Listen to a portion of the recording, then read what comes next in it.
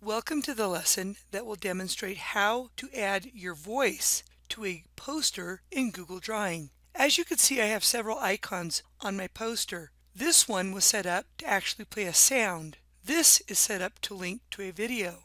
I did go ahead and get an icon of a microphone, and this will actually link to my voice. That is going to be the demonstration for this video.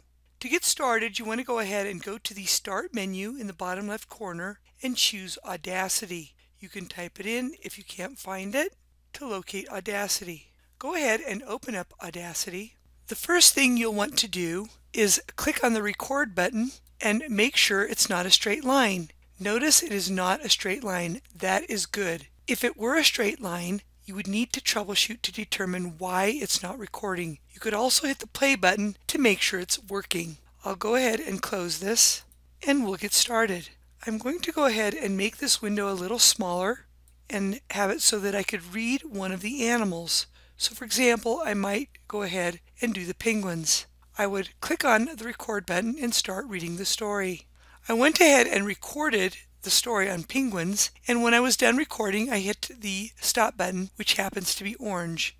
I'm going to go ahead and rewind by clicking on the rewind option and start playing it. Usually if there's a straight line, it's nothingness, so you can delete that. So you would want to hit play to determine if it's deletable. If you play it and it's garbage, you would click the delete key of your keyboard, and you would continue to do this throughout the presentation. Do make sure to hit the play button to determine if it's bad or not. A lot of times you'll have some unnecessary breathing, and you will want to remove that. If you want to zoom in on your voice, you would click on the magnifying glass with a plus sign. You could also click on the zoom out as well. That's just something that some people like to work with.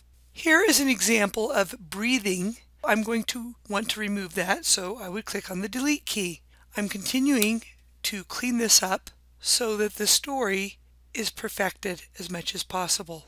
Once you're done perfecting your story, you want to choose File, Export, get to a safe location on your computer. Maybe you made a folder. In this case, I'll put it in Computer Class, and Sound.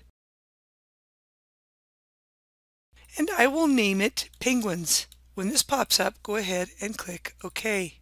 You will now have the MP3 to upload to your Google Drive. So I will go to Google Drive, and I'm going to go ahead and locate a folder that's logical to put this sound. I just so happen to have a sound folder. If not, you can choose Create Folder and make a sound folder. That is for organization purposes. So I'll open up the sound folder. I will then choose the Upload option, Files. I will go to that computer folder on my desktop, open up Sound, and there's Penguins. You then want to choose the Share option once it's loaded. Choose Advanced and change it from Private to Public and choose Save. Before choosing Done, you can see that the link to share is highlighted. You can right-click and choose Copy, or choose Control-C of your keyboard and choose Done. Then go to your endangered poster, and as you can see, I put a sound icon. So I will click on that. I will choose the hyperlink, and I will do Control-V, or I will right-click and choose Paste and Apply. Now when someone comes to the poster and clicks on this, they select the link and it should load the story, and they just simply hit play. If you want to add more audio stories, go ahead and select the microphone icon in this example, choose Control-C and then Control-V, and you can do the story for another animal. Do make sure that you remove the hyperlink, and when you're ready, you can add another hyperlink to this microphone.